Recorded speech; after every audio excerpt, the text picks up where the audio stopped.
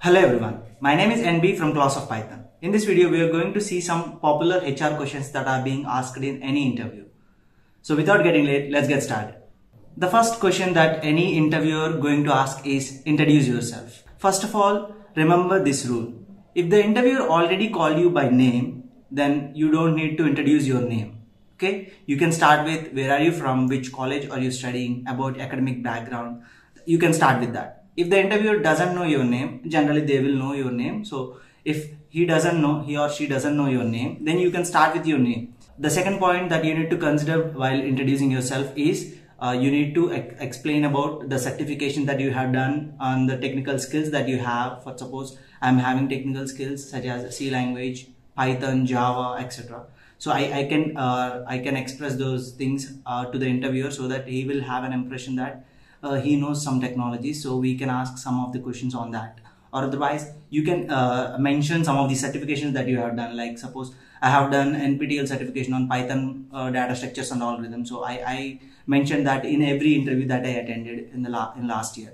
So that's one thing that I remember. That's one thing that you can express to the interviewer about certifications. And if you have any presentations, any special presentations, for example, I have presented an idea in the event of Innovative Thoughts and Ideas which conducted by ISRO in World Space Week 2019 at LBRC at my college. So that is one of the special thing that I never forgot to mention in an interview, because you are participated in an event that is conducted by ISRO.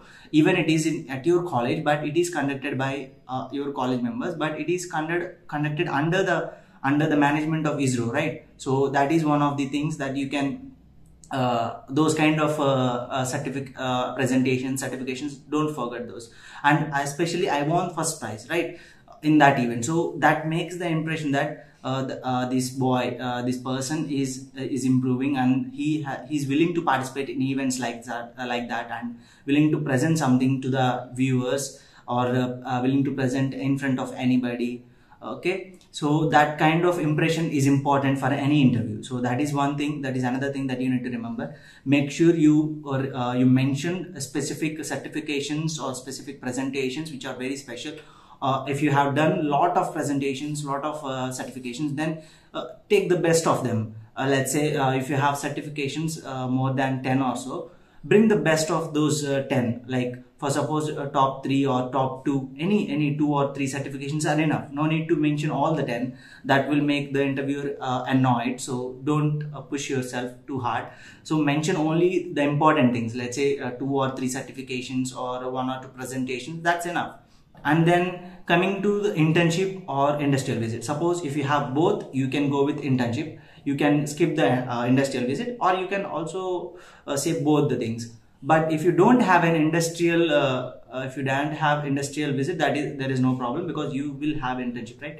So if you don't have anything, for suppose if you don't have internship and you have industrial visit, then you can mention that. So you may get some questions on the industrial visit or internship that you express. For suppose I have done an internship of 4-week internship on ethical hacking. So interview may ask some questions on ethical hacking, some questions on networking, right? So this is one case where we get questions. So you are forcing the interviewer to ask questions on the basis of your knowledge, on the resume that you have. So you participated on internship, right? So you may get some questions on internship, but you are forcing the interviewer to ask some questions on that internship, because you are mentioning in that whatever the introduction that you are saying.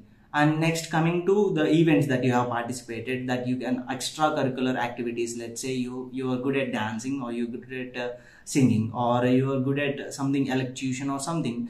You can mention all those events that are special, especially when you got a first prize or second prize, or even some kind of prize that you won from that event. You can express those things which are participated by you. So that will give a positive impression that this person is participating in events, right? So he has no fear in pushing himself or herself to the next level. So that is why you should never forget about the events that you participated in college or in any feds. So remember those things. And next thing you have to express is hobbies. You can go with what are the hobbies. Don't go with common hobbies. Like suppose generally most of the boys will add cooking in their hobbies. So I prefer not to, because if you are really interested in cooking, then you can go with, otherwise don't, please don't, because cooking is one of the skills that many boys want to learn, but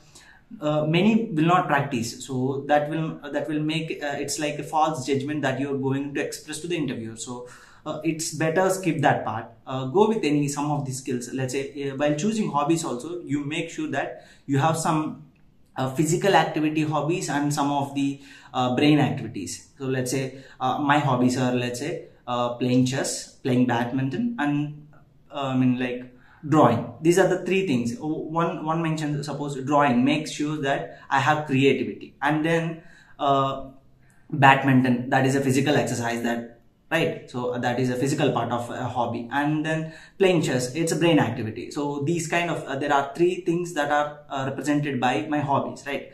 One is creative skills, and the one is physical activity that you're doing, and some brain activity that is going, right? Fine. And then finally you go with your family background. You can say about your father, his occupation, and mother, and if you have any brothers or sisters, it's up to you if you want to express those things. Otherwise you can skip those things, and you can express about your father and mother. That's enough. So the next question is, why should I hire you?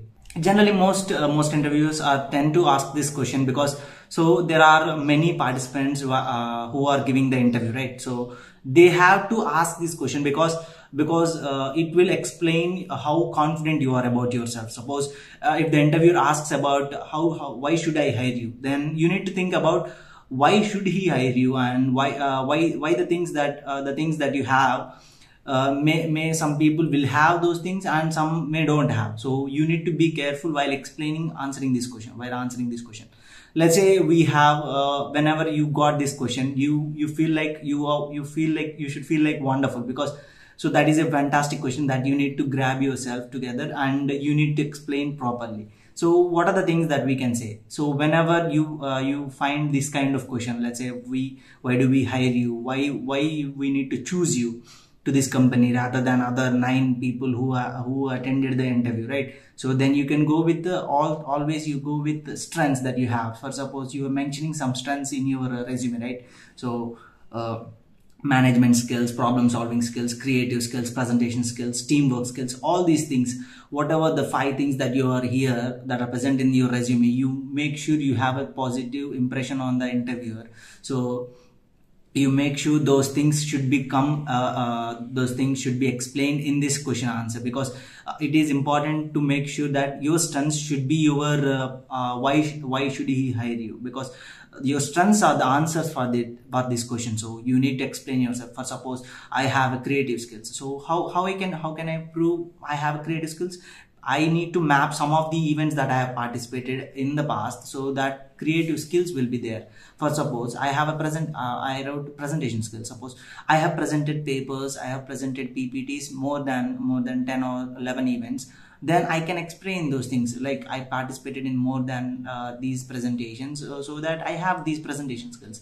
So you need to map all the skills that you have in your events. So whatever the things that you have done, those things should be considered while writing these strengths. So remember to write strengths as a part of your resume. So you need to write at least, let's say you need to consider 6 strengths that you need to write, for suppose. And in that 3 intrapersonal skills and 3 are interpersonal skills. So intrapersonal skills are within you, okay? Interpersonal skills are within outside your life. So suppose intrapersonal skills are like something like problem solving skills, which is owned by you. There is nothing that is interfered with it, right? So which those are within yourself. And presentation skills, those are your skills. And creative skills are also within you, those are intrapersonal skills. Whereas interpersonal skills are when you are going to group, when you are working with group, let's say teamwork skills, that is a interpersonal skills. And another one is management skills. Management skills is nothing but it's not part of yourself only, it's part of a group, right? So a part of group is willing to work with you, so then that skills are important. That is management skills is one thing that is an interpersonal skills. In that way, you need to remember it. You need to make sure that you have six skills, six strengths, and those are three interpersonal and three intrapersonal skills. So, or otherwise you can go with four strands, two interpersonal, two intrapersonal, whatever the combination that you like. You should make sure that you have both interpersonal skills and as well as intrapersonal skills. I don't mean that you just represent those things and you don't say anything about those things. So you need to make sure that you have participated some events that should map with the skills that you have. For suppose I have creative skills. Let's say I mentioned creative skills. You should have at least one creative skill event that you have participated. Let's say I participated in drawing competitions in my school. That is a creative skill, right? Right. That is one of the creative skills that you have. So you can map that drawing. Drawing is a skill that you have and you participated in the event. So that event maps with the creative skills. For suppose I have presentation skills. So I have participated in many presentations. So that maps with the presentation skills. And problem solving skills. I have participated in events such as programming competitions or coding competitions, you can say. So those are problem solving skills. Or project exhibition. Project exhibition is nothing but it's one of the problem solving skill, right? You need to solve a problem and you exhibit that that project, right? So that maps with the problem solving skills that I have. For suppose management skills. You have managed an event. Suppose I conducted an event, Ideation Fest. That is one of the event that I have conducted, or I conducted presentations, I have conducted quizzes. These are the things that you do while managing things. You need to manage things while doing these things. So that maps with the management skill. For suppose teamwork. When it comes to teamwork, what do you think you need to say? Let's say you're playing some cricket or you're playing something that makes you work together. Let's say you created a project with 4 or 5 members as a team. So that makes your skill to map the skill with the event that you participated, right? So that is the mapping thing that you need to remember. So you need to map each and every skill with some event that you have conducted or that you have participated. So make sure that you're mapping proper event with the proper skill. So if the interviewer asks, suppose I have these strengths, that is why you will hire me. So he may ask about some question, like let's say he may ask about why how can I believe that you have this presentation skill? Suppose if he asks about this question, so you need to make sure that you can see in my resume, sir, that I have these events, I have participated in these events where I presented some papers, presented some projects, and all those things map to this presentation skill, right? So you need to make sure that you are able to answer that question. So why should I believe you that you have a skill? So then you can map those skills with the events that you have participated. That is up to that's how you answer why should I hire you, right? And the next question is, why do you want to join IT instead of taking your core side job? So this is one of the most famous question that many non-IT background students are going to get this question. So how do you answer this? My general procedure is you start with something like this. So for suppose in the past I have been introduced to some subjects. So those subjects are part of CS background. Let's say some coding some coding subjects. Let's say C language, Python, and Java. While introduction to these subjects, I realized that while practicing, while answering the questions, while solving those problems, I realized that I am good at those things. And so why don't I join IT? So it's a field of opportunities. It's about opportunity, right? So even my core side jobs are offering. My core side is also offering jobs, and whereas IT is also offering jobs.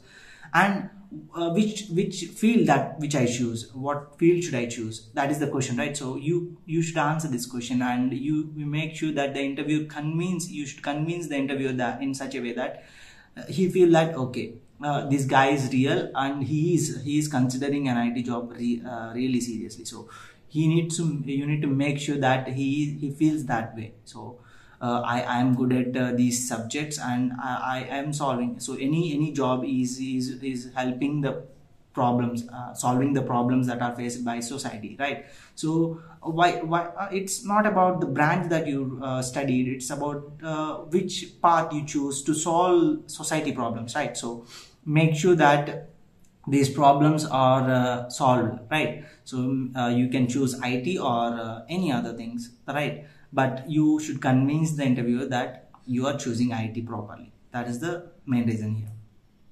And coming to the next question, what are your strengths? So what are your strengths? Your strengths must be the skills that you have mentioned in the resume. You will mention the strengths in your resume, right? So you definitely, you go with the strengths, right? You go with the strengths, whatever that you mention, and you explain those things. And if the interviewer asks, why it is your strengths, or why it is your strength, why do I believe that is your strength, you can prove that with your resume. You have participated in some events, so based on the events that you participated, your strengths should be considered, right? So you need to map those things and you explain why it is your strength. That is it. The next and final question is, what are your goals? So especially you're asked with the goals, you need to mention the next 5-year goal, especially, okay? You need to be clear with the next 5-year goal. You can say, many people say like this. So in the next 5 years, I'm looking to get a challenging role, or some position, some high position, you're saying. So then the interviewer might think that he doesn't have any judgment, right? So he is thinking in a high position, but he doesn't know what is that position. He doesn't have a clarity about what he is going to achieve. So you should have a clear idea about what you are going to achieve in the next 5 years. Let's say it may be a team leader or a project manager. I better choose, you better go with the team leader, because it's possible to become a team leader in the next 5 years. So make sure that it's not about only team leader. You may choose any any role that you want to go within the next few years. So you need to convince the interviewer that you are going to get that role. So make sure that you convince the interviewer that with the role and how you're going to achieve it. So how you're going to achieve it will explain the interviewer that he is working and he is thinking to improve himself or herself. So there is no thought of being he's not working as well. So you should convince the interviewer. That's it.